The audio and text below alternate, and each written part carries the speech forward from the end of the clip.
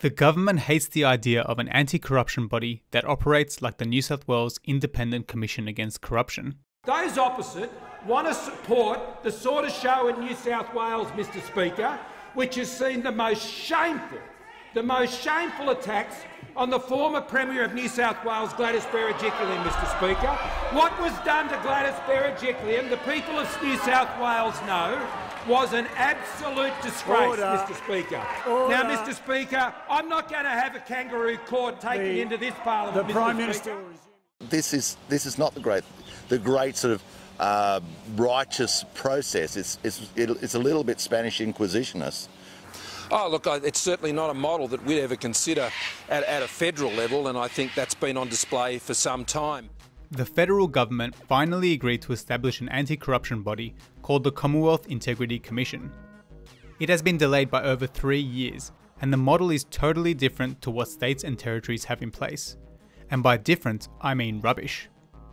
When they consulted with the experts, the government received over 333 written submissions, and not a single one was happy with the proposal. I went through this in detail in part 2 of this series, link is in the description. In this video, I want to show you exactly what's wrong with the model the government has proposed. Of course, the government is pretending that their model will introduce an extremely powerful agency, with powers exceeding a royal commission. The Commonwealth Integrity Commission, as you'll see in the legislation, will have greater powers than a Royal Commission. Our particular bill suggests that the powers of the Commission are well in excess of a Royal Commission. But that's totally misleading. I'll come back to this, but having investigative powers is useless if they can't be applied, especially to politicians. It's like announcing a new fighter jet and saying it has the most powerful weapons in the world, except the jet can't fly. The weapons are useless no matter how powerful they are. Nevertheless, it's a good talking point for the government to repeat over and over again. However, the experts see things slightly differently. The National Integrity Committee, a group of senior retired judges, said that the government proposal falls disastrously short of providing an effective body to counter and expose corruption, and that this model will rightly be seen by the community as a sham and as a deliberate political diversion designed to shield the public sector, and in particular, politicians and their staff. The Accountability Roundtable, another prominent think tank, said that it will be a body with little or no ability to discover corrupt behaviour by parliamentarians or public sector corruption. And the Law Council, Australia's top legal body, said that they consider that the draft legislation has significant shortcomings. Here is Paul Fletcher, a senior Liberal Party minister, trying to pretend like that criticism doesn't exist. Our government has a well-developed, carefully thought-through model for the Commonwealth Integrity Commission, and of course we've gone through a very detailed process, Mr Speaker. Hundreds of pages of legislation are in the public domain. We've gone through a nationwide consultation process, 333 written submissions, and of course we've put in place the necessary funding. Okay, we need to clarify something. When the government says that they've done a detailed nationwide consultation and have received 333 submissions, what they actually mean is that they've spent a lot of time pretending to consult with experts, and then have ignored all of them. All the criticism I'm going to go through in this video was raised as part of that apparently detailed consultation, but not a single aspect of the model was changed as a result of the feedback. Given the government isn't willing to budge on their model, it's worth comparing an effective anti-corruption body to what they've proposed. Spoiler alert, the Centre for Public Integrity, which is another group of former judges and law professors, did a comparison of all the state and territory anti-corruption bodies, as well as proposals from the Greens and independent Helen Haines. It found that New South Wales and Queensland had the strongest and most effective anti-corruption bodies, and that the proposals by the Greens and Helen Haines would be in line with that level of effectiveness.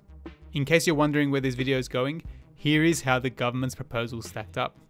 The comparison revealed that the government's model will be the weakest and least effective integrity agency in the country. So what does an effective anti-corruption body look like, and how does it function? I'm going to use the New South Wales Independent Commission Against Corruption, or ICAC, as an example. Think of ICAC as a fact-finding body with a lot of investigative powers. It can get reports of corrupt conduct from anyone, and it starts to piece the puzzle together. It has wide powers, so it can actually get into deep and hidden networks. It can hold private hearings, and then as the picture becomes clearer, it can hold public hearings if it thinks there is a public interest to do so. Once it has finalised its investigation, it then issues a report to the public of what it found, and in that report outlines a series of recommendations to help reduce the chance of corruption in the future. If it has found corrupt conduct and it thinks that those people should be prosecuted, then it can refer matters to the prosecutor to decide whether there is enough usable evidence for criminal charges to be laid and the process to be taken through the courts. The New South Wales ICAC investigates a broad range of people in government, including politicians and bureaucrats, who are those that work in the public service. For example, Operation Cavill found that a local council mayor had engaged in multiple acts of corrupt conduct. Or Operation Estuary, which found a number of prison officers had engaged in serious corrupt conduct. Many of these investigations don't get much media attention, if any at all, but every year the New South Wales ICAC uncovers serious corruption in both politicians and public servants, which would otherwise go undetected. So let's compare that effective New South Wales model to what the federal government is proposing with their Commonwealth Integrity Commission, or CIC. Currently at a federal level, there is a body called ACLI, or the Australian Commission for Law Enforcement Integrity. ACLI investigates corruption in federal law enforcement bodies, like the Australian Federal Police and Border Force, but they don't look into politicians or bureaucrats. The government's proposal is to bring ACLI under the new CIC. So far, that sounds reasonable. But then the government wants to split the CIC to create two separate divisions. One is the Law Enforcement Integrity Division, which is basically a renamed version of ACLI, to continue to investigate corruption within various federal law enforcement agencies. The other division is the Public Sector Integrity Division. This is new and will cover politicians and their staff, the rest of the public sector, like the Department of Defence and other departments, and some other entities that get government funding. It all seems overcomplicated, but the reason there are two separate divisions is because they will operate in totally different ways. The public sector side will have significantly less powers than the law enforcement side. But why is there even a split in the first place? Here is Christian Porter, then the Attorney General of Australia, trying to explain why. The rationale for that on the government's part is that there is a higher risk and a much greater threat from corruption inside law enforcement agencies insofar as they are the agencies that are meant to enforce the law. Okay, so basically the government is saying that the risk of corruption here is higher than here. That's interesting because the government provided no evidence or research that this is actually the case. In submissions to the consultations, the experts didn't agree with the government's view. The Human Rights Commission questioned the claim that the risk of corruption is higher in law enforcement agencies, and noted no evidence of this. It said the risk of corruption is significant in the public sector, where the majority of public spending occurs. The Australian Federal Police Association was more direct. In terms of where corruption is more likely, police officers enforce the law, but politicians create them. The National Integrity Committee summarised it well. The attempt to distinguish corruption in the two sectors is quite artificial. It is deliberately designed to make corruption in this area more difficult to detect, and intended to protect politicians and other public officers. So then what exactly is the difference in treatment between these two sides? As it turns out, pretty much every significant thing is different. And as you dig deeper, you start to get a sense of why the Liberal National Party is so adamant that politicians be treated differently. For starters, the definition of corruption is different for both sides. For law enforcement agencies, corrupt conduct is defined as engaging in any of the following conduct: abusing the staff member's office, perverting the course of justice, or corruption of any other kind. That's a really broad definition. However, for politicians, corrupt conduct is defined differently. The reference to corruption of any kind isn't applicable to them. Instead, there has to be conduct which is an abuse of their position or perverting the course of justice that also constitutes a listed offence. So for the law enforcement side, corruption of any kind is captured. But for politicians, it needs to be specific to a predetermined list of criminal offences. Don't worry though, because the government wants you to know that the list of offences is very long and comprehensive. It's a very, very long list. So I would say to people, have a look at all of the matters that are on that list. I mean, in my observation, they cover virtually every conceivable type of serious criminal conduct that one might label corruption. Again, people might take different views about that, and those views will be ventilated. But again, that's not the reality. The Law Council said that the list of offences is narrow and excludes state and territory offences and common law offences like misconduct in public office. Submissions also pointed out that corrupt conduct often extends beyond set criminal offences. For example, conduct that won't be captured by the CIC includes favouritism in granting contracts and appointments, the misuse of confidential information, the misuse of public funds for political gain, serious conflicts of interest and serious misuse of entitlements, and serious breaches of codes of conduct. But there is another hurdle that only applies to the public sector division. The CIC cannot even start an investigation unless it already has a reasonable suspicion that one of these said offences has been committed. One submission made a really good point on this. A lot of the time you'll need to investigate a tip-off first to figure out if there is a reasonable suspicion. This high threshold will stop many investigations from even happening at all.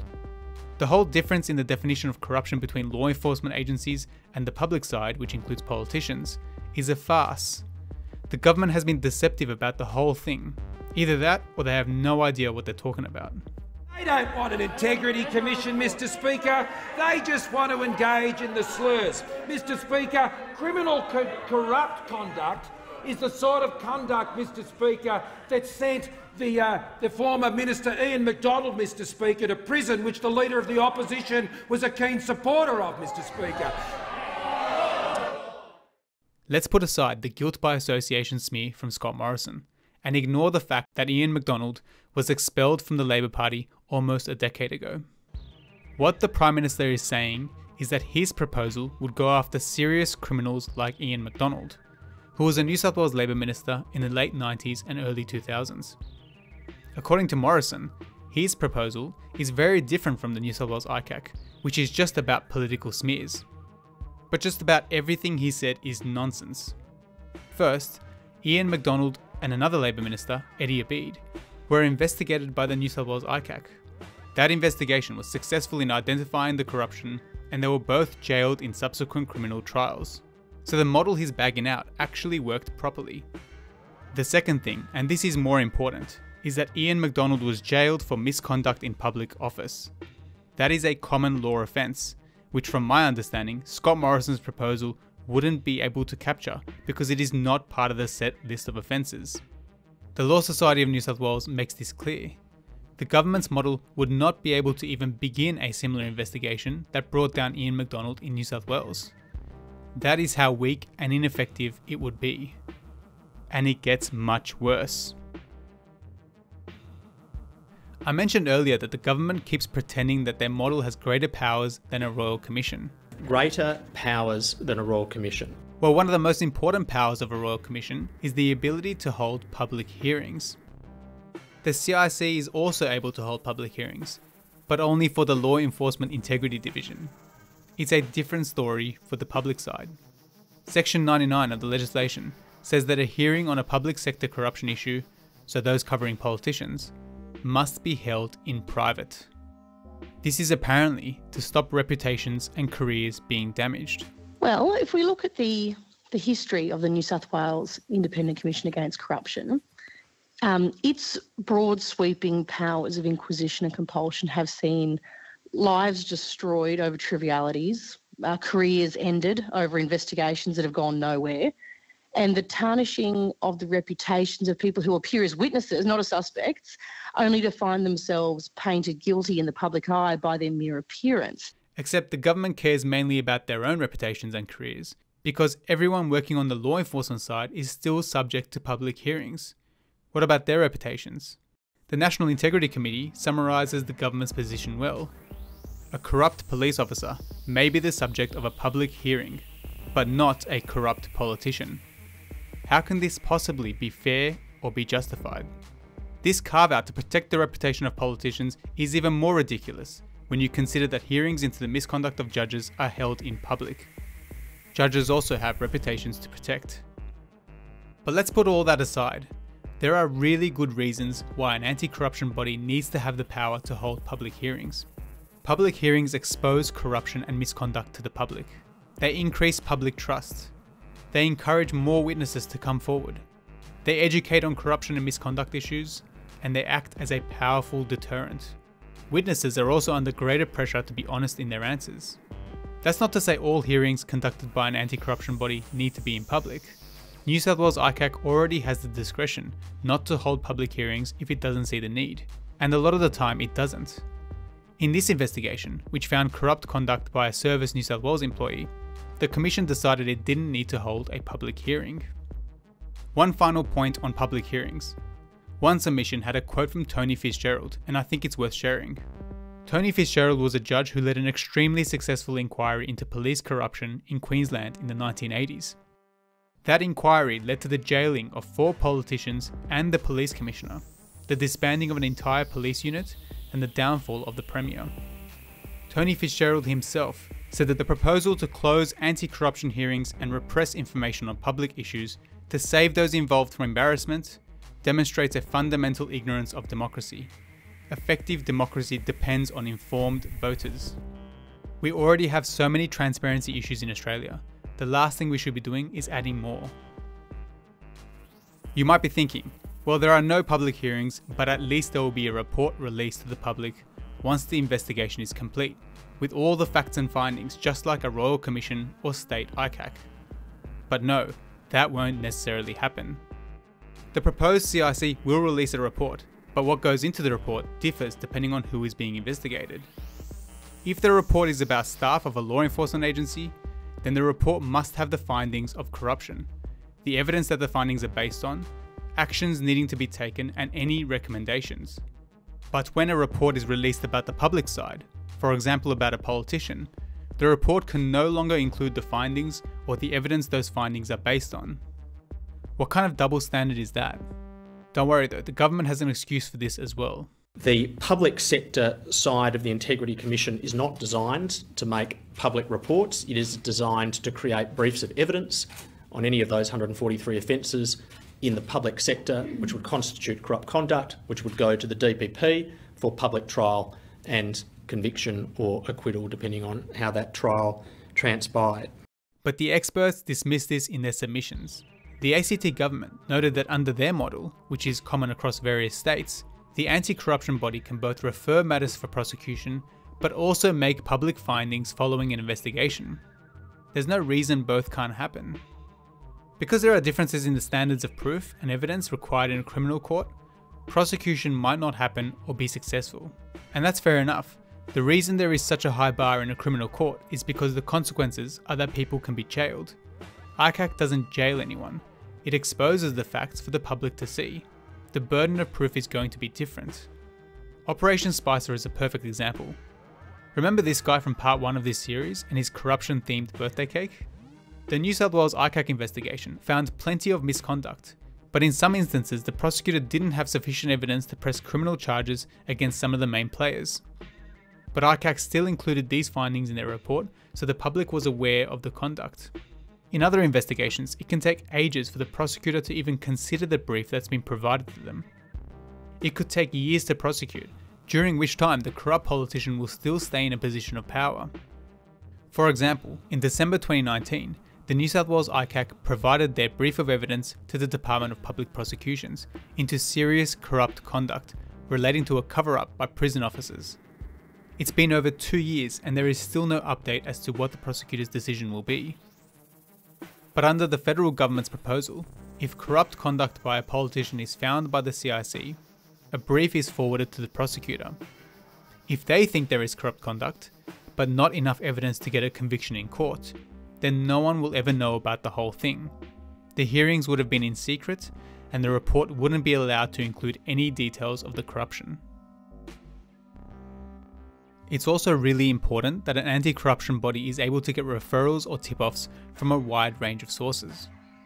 The New South Wales Ombudsman said in their submission that corruption by its very nature is hidden, and that research has consistently shown that the best source of information concerning serious wrongdoing within an organisation is from insiders, often employees. This is why the first thing you see when you go on many of the state ICAC websites is this: report corruption, report now, report. You get the idea. The good news is that the law enforcement side of the CIC is able to get referrals of corruption from anyone, including members of the public, even anonymously. But, and at this stage I'm sure you won't be surprised, this doesn't apply to the public sector division. For politicians and the public service, referrals can only come from a few very specific people, like the Attorney General, responsible ministers and heads of departments. You know, all the people that would be last in line to raise concerns. The Law Council points out scenarios that won't allow tip-offs to be made. For example, a politician won't be able to report the corruption of another politician, and someone working within the government, or a member of the public with relevant information, won't be able to make a tip-off.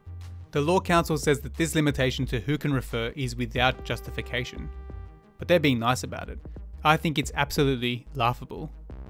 And as if that's not a big enough joke already, there are more differences in referral powers. For the Law Enforcement Division, the CIC is able to start its own investigations without a referral if it becomes aware of an allegation or information. This is called own motion powers. But that same power isn't available when investigating politicians. So why the double standard yet again? Christian Porter, thankfully, is there to run us through the logic. Well, it's not a double standard at all, because the Public Sector Integrity Commission would require referrals through one of the other multi-agencies, the other 11 agencies. Law enforcement would still have the ability to have direct public referrals, and indeed there's an ability to refer between enforcement and the public sector division. But in answer to your question, one of the reasons why, when you cover hundreds of thousands of people, right? But politicians, people at universities, people at the SBS and the ABC, in the very heightened environment that we exist in at the Commonwealth level, there is a tendency for some to refer for motives that aren't entirely pure. What's ridiculous is that the government leaves out one important fact with their proposal. One person is allowed to refer allegations to the CIC, with almost none of the limitations everyone else has. Him. That's right, the Attorney General can refer to the Integrity Commissioner an allegation or information that raises a corruption issue. The experts are baffled by this. The Attorney General should not enjoy the privileged power to initiate a referral. It carries grave risk of misuse for party political advantage or retribution. Exactly the thing the government was apparently trying to avoid.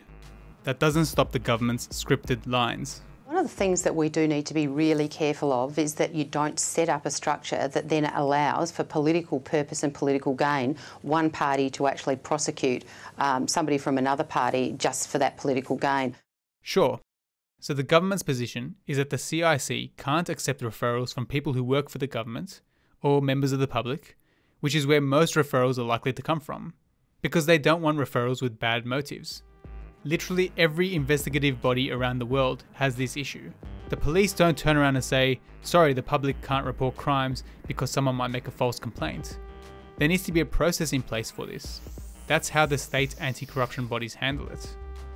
Jeffrey Watson, a barrister who has assisted the New South Wales ICAC in a number of hearings, including the ones that took down Ian McDonald and Eddie Obeid, is pretty direct with how bad the referral system is in the government's proposal. What do you make of this proposal? Does this indicate a government which is serious about rooting out corruption? No, just the opposite. This is a hopeless model. Oh wait, not that bit. If the Auditor General, who's done so much good work of late, recognised a problem, the Auditor General couldn't make a referral. The Auditor General could only report to a minister and then keep his fingers crossed that the minister acts upon it. So even at the first hurdle, it collapses. Joe, can I just remind some of your viewers, there was a famous inquiry conducted by the late David Ip into the Obeid family. That commenced following an anonymous tip-off. Now, that matter would be excluded from the Commonwealth proposal. Couldn't look at it. The fact that the Audit Office, which identified the Leppington Triangle scandal, wouldn't be able to refer directly to the CIC is telling enough. But more worrying is the fact that the CIC would not have been able to accept the tip-off that led to the Eddie Obeid and Ian McDonald investigation. Not only that, but the government has made sure that anyone thinking about blowing the whistle on corruption is deterred even more. Let me introduce Section 70. The government wants to create a new offence where referring corruption without reasonable suspicion to cause detriment could lead to a 12-month prison sentence. This is vague wording and could apply widely, and is a massive deterrent to reporting corruption. It also doesn't apply to referrals in the law enforcement division. Why? If you're worried about false allegations being made, why not apply this solution to everyone? The criticism of this in the submissions was heavy, with some calling for this offence to be removed completely from the legislation. The Law Council also said that 12 months imprisonment was too strong of a sentence, and for perspective, the proposed legislation creates other offences for corrupt conduct, some of which have prison sentences less than 12 months. There are other issues that have been raised, which I'm not going to go through in detail here because the situation just isn't clear. There's confusion about retrospectivity and how well the CIC is able to look at past conduct if it is finally established. Then there's questions around its funding and concerns that it's not enough to actually be able to do its role properly. But overall, it is a garbage proposal that is designed to protect politicians. And it's been sold as having more powers than a royal commission. It's no wonder then that this is what integrity experts are saying. It would be better not to have a commission at all rather than have this particular model. Luckily, there is still hope. There are real alternatives to this model, and my next video will go through those. If you made it to the end, then thank you. These videos take ages to make, and right now I'm a one-man show. If you'd like to help support this channel grow, consider checking out my Patreon page. Links are in the description below.